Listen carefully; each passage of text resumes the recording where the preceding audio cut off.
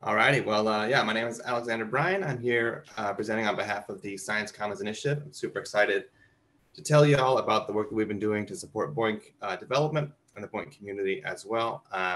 So for those of you who are unfamiliar with us, the SCI is a nonprofit organization.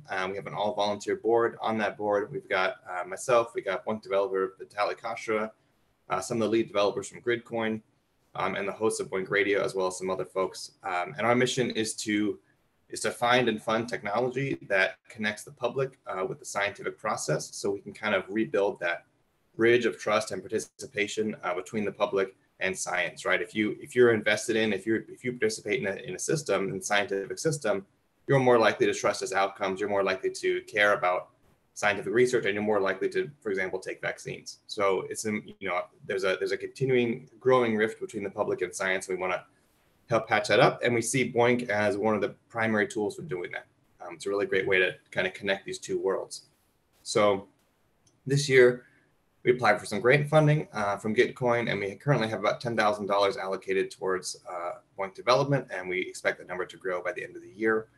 But I think, bigger than the dollar amount, more significant is that we have a group of people who are longtime BOINC users, who are passionate about this software, who want to contribute to it and see it grow and grow its impact. And they're meeting on a regular basis, and they're getting a lot of work done. So I'm very excited to see what comes out of all this.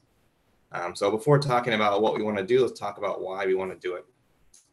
BOINC has a long-term trend of shrinking user base, and I'm sure that none of these challenges listed here are going to be news to anyone here.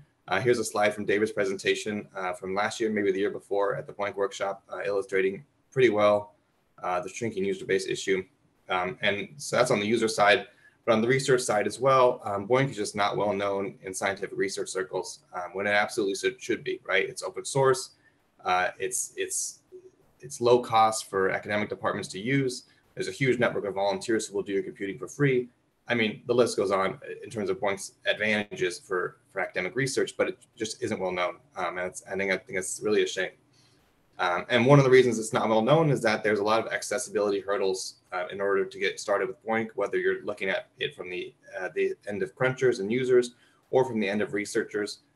David has pretty well articulated some of these hurdles, and including the hurdle of getting started with research, that scientists are scientists, right? They're not system administrators. They're not just going to download some software and start up a LAMP server to do a couple of work units. And on top of that, once they have that, they're not going to be able to or want to spend a bunch of time getting volunteers for their project. And so Science United really eliminated that first major hurdle there, which is very exciting. And one of the reasons that accessibility is low is that there's a limited pool of developer talent. There's only a couple developers who work on BOINC. They do an excellent job.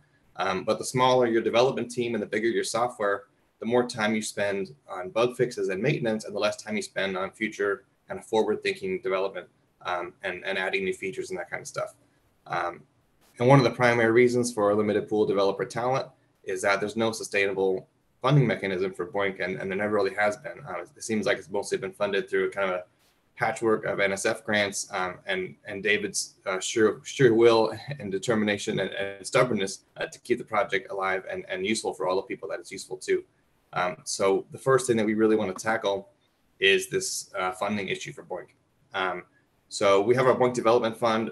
This enables people to directly support BOINC development, and they can donate to us. That gives them a fun tax deduction, or they can put money directly on bug bounties, which is going to be the primary way that we're spending these development funds. So for those of you who are not in software, essentially what we do for a bug bounty is we say, we have $200, we have $500, whatever the amount is, and we want to get this feature implemented. We want to get this bug fixed in the software. We want to have some code written, and whoever can produce that code and bring it to us first, they get the value of that bounty.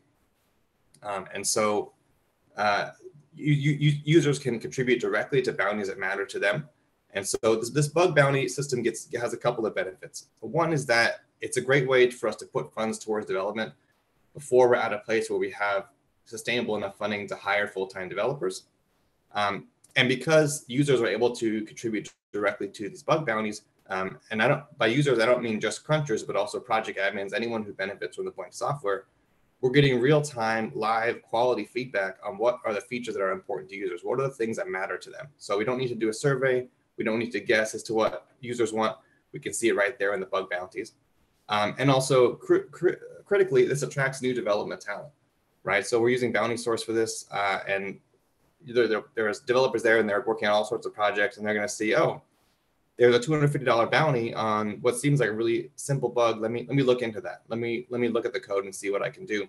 And when they're doing that, they're going to have an experience that everyone here has had, which is they're going to say, "What this BOINC thing? This is kind of cool. I can see this project having a big impact. I want to get more involved. I want to start crunching. I want to start a project. I want to start contributing more to the code." And so basically, it's the BOINC Development Fund. Yes, it's about getting the development done, but it's also about raising the profile of BOINC among people who have the talent and skills to contribute code to it. So that's the development side. Of course, there's also the outreach and community side. One of the big hurdles for BOINC is just general visibility. So we want to develop a set of modern promotional materials for BOINC so that anyone who likes the software, anyone who's passionate about it, can have what they need to go promote BOINC, in their place of worship, in their academic institution, in their workplace, in their community. So we have some business cards that we've made. Talk about that in the next slide. But you can see here a screenshot from the bug bounty that we used to fund those. And of course, it also means supporting community infrastructure, the ways that people find out about and get engaged with BOINC outside of the software. So we provide live streaming infrastructure for BOINC Radio, and we do a lot of online promotion as well.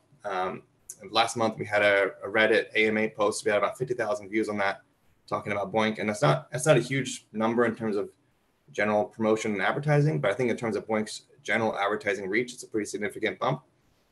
Also, right now, one of our board members is in Denver at a DSci conference, talking to people kind of on the bleeding edge of science technology about what BOINC can do for them and their research projects. We also did the BOINC census. I believe you all saw the presentation on that earlier. And of course, whenever we're promoting BOINC software, we're inherently promoting the BOINC projects, right? Because it's much easier to get somebody interested in the software if there's an adjacent interest that they have, right? Oh, you're interested in space? Did you know that you can find pulsars with Einstein at home using your laptop, right? Once we have that connection to start that conversation, then we can get them interested in BOINC. So just, researchers, project admins, when you post on your website, we're going to take those posts, we're going to run with them, we're going to get them all over social media, hopefully get some more eyes in your project and some more crunchers as well. And so this is all talking about the visibility on the end of the end user, but also we need to raise visibility, of course, among researchers and institutions. And someone asked a question earlier about how kind of the science communication end of BOINC promotion should work. We would love to hear from projects about how we can help with the science communication part so that you can focus on the research and development, and we can help get the word out about your project and what you're doing. So one of these kind of promotional efforts that we have are these BOINC business cards. This is going to be part of a larger design package. But basically, we have a business card designed for each BOINC project. The project can choose the taglines here, and we should have these released by the end of the month. We're waiting to hear back from all the projects on them, but this is the front of the card. Back of the card has a QR code and a link to the project website. These are going to be made available at cost on our website through our web store, which ships internationally, and they'll be available to anybody who wants to promote BOINC. And if you need to modify them for some particular purpose, or you want to get them printed locally, no problem. The designs are openly licensed. They'll be available for download as well.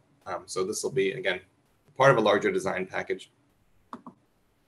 Another effort we launched, which is, someone was asking about this in the chat, is the SCI web store. So you can buy merch from your favorite BOINC projects here, t-shirts, hoodies, backpacks, you name it, we probably have it. And so 50% of the proceeds from these purchases go to the projects, and then 50% goes to our BOINC Development Fund.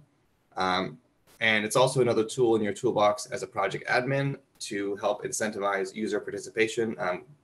In the census, people were asking about ways to reward users, right? There's a couple of different methods, and this is another one that you can utilize. So if you're going to do a compute sprint, you need a bunch of work units completed, you can say, all right, top 5 crunchers this month, you get a hoodie with our logo on there. So if you're a project admin, you'd like to be involved, please do shoot us an email. We'll get you on here. And if you're a user and you'd like to see your favorite project on here, ask your project. They're the ones who have to sign off on it. So, so far we've been talking about how to raise visibility and accessibility among users. but we also need to raise visibility among researchers and among academic institutions. So we have this promotion campaign basically ready to roll. There's a couple finishing touches that we're putting on it, but essentially we're going to reach out to every university in the United States, not just every university, every physics department, every chemistry department, every biology department. And we're going to give them a letter. We're going to give them this nice flyer, and it's going to link back to this website pictured here, which links back, of course, to the BOINC Berkeley website. But this is just a very streamlined pitch for researchers, for academic departments. What is BOINC? Why is it useful to you, right? Because BOINC has a million cool features. There's tons of cool stuff we could teach you about BOINC. But right now, we're only going to focus on its pitch as a compute provider, right? BOINC is free and open source. You can use it and modify it as you wish. BOINC has a large community and ecosystem. There's lots of good places for user support. It's free to use. You get your compute done essentially for free. So really hammering these points home about why would you choose BOINC over AWS, over HEC Condor, over these kind of other competitors in the distributed computing marketplace.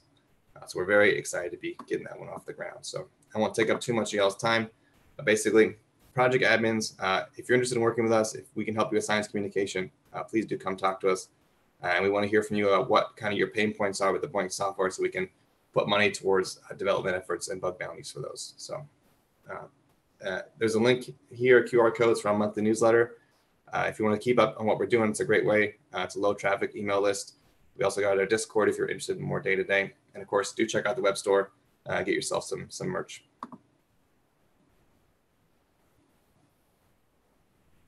Great. Well, thank you very much. That's interesting proposal. You guys are definitely up to a lot. I guess I missed part of it. My computer took the opportunity to crash right at the beginning, so I'll take a look at the recording. By the way, as a point for everyone, talks will be on YouTube. There's a BOINC Workshop YouTube channel. I'll post links for that later. Meanwhile, we have a question here from Bill Bauer.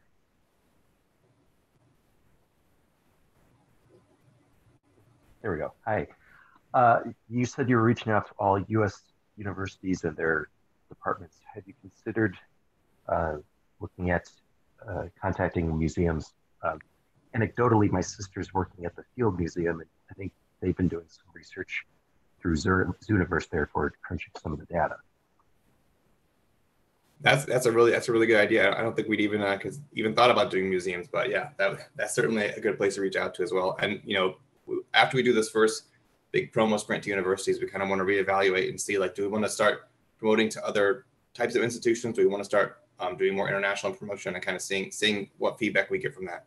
But our hope is we're going to get at least one new BOINC project out of that that people will be excited to crunch. So